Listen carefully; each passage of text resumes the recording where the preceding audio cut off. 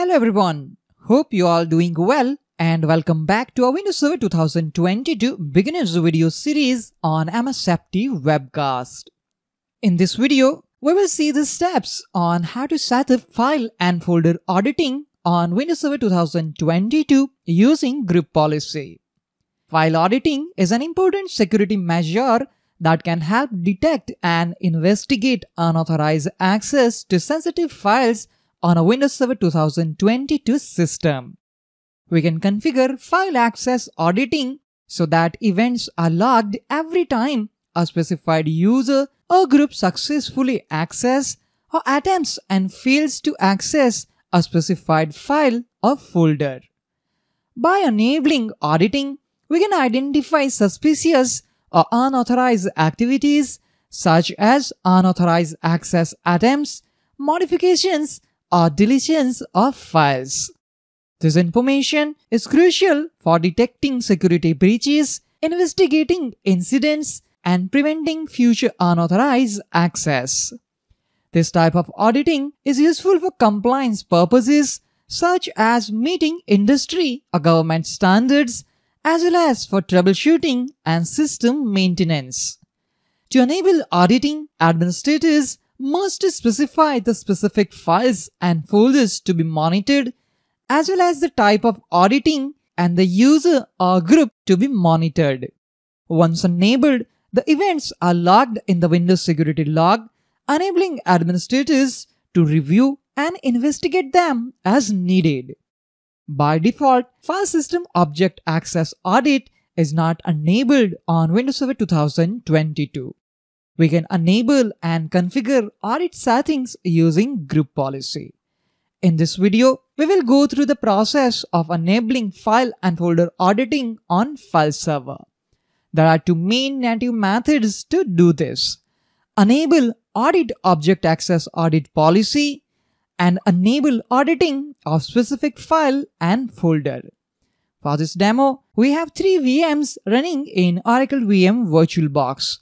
This is our Windows Server 2022 domain controller for msfpwebcast.com domain. This Windows Server 2022 VM is our member server which is already joined to our domain. This is our Windows 10 client computer.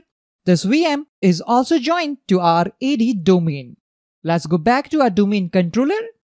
Log on to a Windows Server 2022 domain controller using a domain administrator's account. From the Server Manager's tool menu, open Group Policy Management. Right-click on Group Policy Objects and select New. In the New GPO dialog box, enter the name for this new GPO. I have given name File and Folder Audit Policy. Click OK. The new GPO has been created successfully. Right-click the newly created GPO and select Edit. In Group Policy Management Editor window, go to Computer Configuration, Policies, Windows Settings, expand Security Settings. Click and expand Advanced Audit Policy Configuration. Now expand Audit Policies and then finally click on Object Access. Double-click Audit File System. This setting audits user attempts to access file system objects. Select Configure the following audit events and choose both Success and Failure. Save changes by clicking Apply and then click on OK. Next, double-click on Audit Handle Manipulation. This policy adds visibility into failed access attempts. Select Configure the following audit events and choose both Success and Failure. Then click on Apply and OK to save the changes. Now, I'm going to close the Group Policy Management Editor window. Next, we need to link this new GPO with the OU that contains the file servers. Go back to Active Directory Users and Computers and click on File Servers OU. We have stored the File Servers computer account under the OU named File Servers. We will link the GPO to this OU. Go back to GPMC. In Group Policy Management Console, right-click the File Servers OU and select Link an Existing GPO option. Select the GPO which we created earlier and click on OK to apply it to the selected OU. Let me expand it. We can confirm that the GPO has been successfully linked to our OU file servers. Next, we need to manually enable auditing on a per file or folder basis. We can do this by right-clicking a file or folder, select Properties, and browse to the Security tab. Let's go back to our file server. First of all, I'm going to manually update the group policy by running command gpupdate/force from the command prompt. The policy has been updated successfully. After running command net share, we can also confirm that we have shared folder named HR data on our file server. On HR data shared folder, I have assigned modify permission to users who are member of HR users group. Let's confirm it. Open File Explorer, go to D drive, right-click the HR data folder and select Properties. Go to Sharing tab, confirm that the folder is shared. Click on Security tab, click Advanced to access Advanced Security Settings. Now go to Auditing tab. On this tab, we have to create a new audit entry. For that, click on Add. At first, select users whose actions you want to audit. Click Select a Principal to open the Select User, Computer, Service Account or Group dialog box. Choose users or group to audit. If you want to audit all users' activities, enter everyone in the Enter the Object Name to select field and click on Check Name. In our case, we will enter everyone. Click on Check Names. Click OK to close the dialog box. Three options are available in the type list: Success, Fail, and All. We will select the All option because we want to audit both successful and failed attempts. Make sure this folder, subfolders, and files option is selected. Click on Show Advanced Permissions to view all permissions. In the Permission section, you can select all activities that you want to audit. First, I'm going to clear all existing selected permissions. For that, I have to click on Clear All. For this example, I'm going to select two permissions which we want to audit: delete and delete subfolders and files. Again, this is totally up to you that which permissions you want to audit. I'm selecting this permission just for testing purpose. You have to select the permissions to audit as per your organization's requirement. Click OK to save the changes. We can confirm that new entry for everyone is added.